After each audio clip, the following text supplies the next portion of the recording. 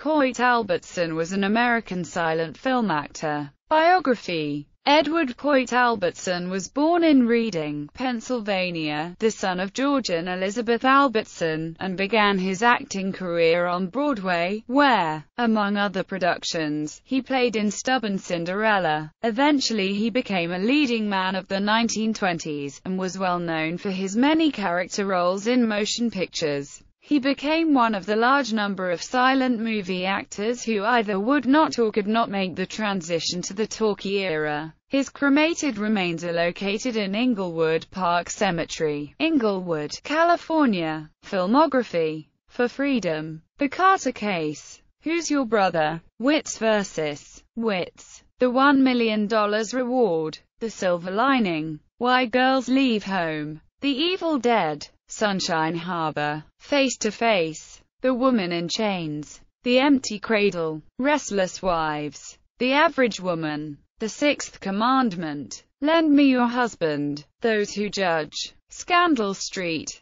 The Mad Dancer. A Little Girl in a Big City. Ermine and Rhinestones. The Substitute Wife. Casey of the Coast Guard. The Jazz Girl. The Return of Boston Blackie. Love Me Forever. Clive of India. Under Two Flags. Raining Cucumbers. Savage Marmots.